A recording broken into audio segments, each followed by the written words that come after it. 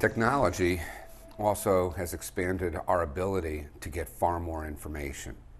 So this segment is going to talk about where we are in our practice today about that information technology phase in our office.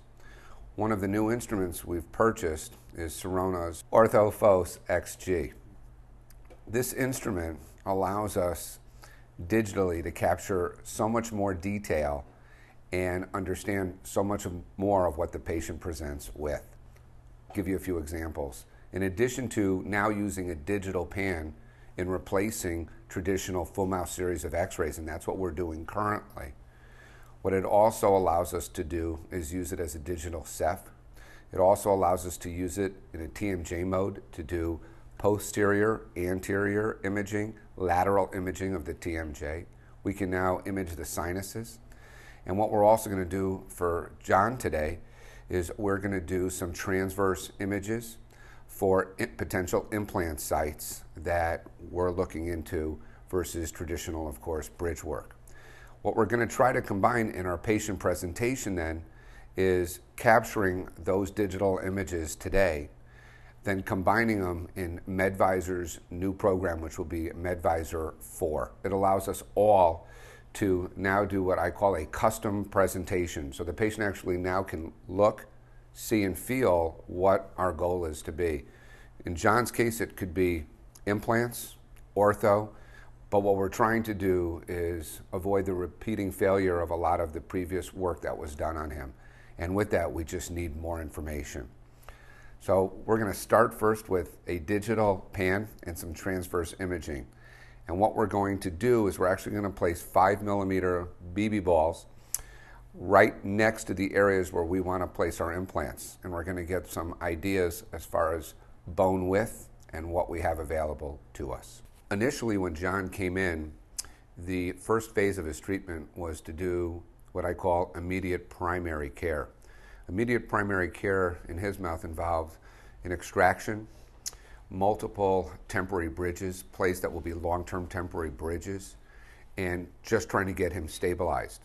So our thought process, let's get him at least temporarily stable, remove all the, what I would call immediate potential infections and potential deep caries issues, and move forward from there. So at this point, John has a, open wide for me, he has a 5-unit Radica, which is a new temporary material made by Dentsply, a Radica temporary bridge, which we'll zoom in on the lower right area. And again, it's a long-term provisional material that's been shown to have incredible hardness and wear resistance. So we can literally have that kind of temporary bridge in there for 1 to 2 years, and I'd feel very comfortable about that.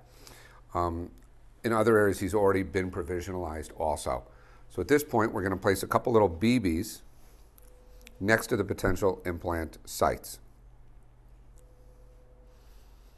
Okay, and I don't want you to feel any pain whatsoever.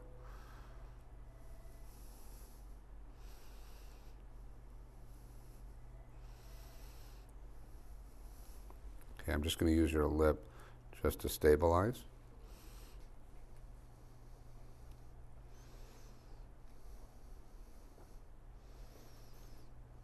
What we're using right now are 5mm index BB balls, literally, with just some wax that we just basically placed over each pontic area that he has either temporary or permanent bridges already in place. And from here, we're going to walk over and do both a pan shot digital and some transverse imaging. One of the highlights of using a digital pan Ceph in our practices is right now we're converting to 4 digital bite wings through the Kodak, and now using the Zirconia as replacing our FMX. So our digital pan Ceph literally has replaced our FMX in how we evaluate our patients radiographically. So this is the kind of image that you can get instantly while the patient is there.